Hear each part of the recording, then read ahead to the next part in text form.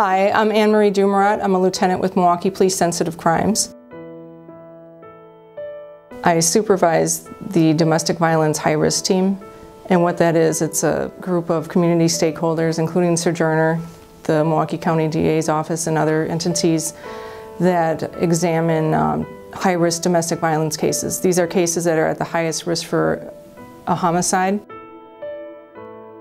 I'm Carmen Petrie. I'm the president and CEO of Sojourner, and my responsibility is to hold up all of the advocates and the whole organization as we're providing vital services.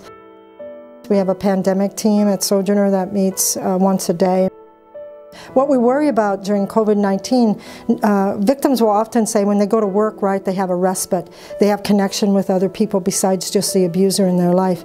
Well, now all those avenues of connection have been cut off. Having to stay at home can present a serious challenge for people living with abusive partners, family members, or others, and they may be forced into dangerous situations. If you're being hurt, there's hope. It's not your fault. There's hope. You can get out of the situation, and we're here to help you. The Milwaukee Police Department cares about your safety and is here for you. Please call 911 if you fear for your safety.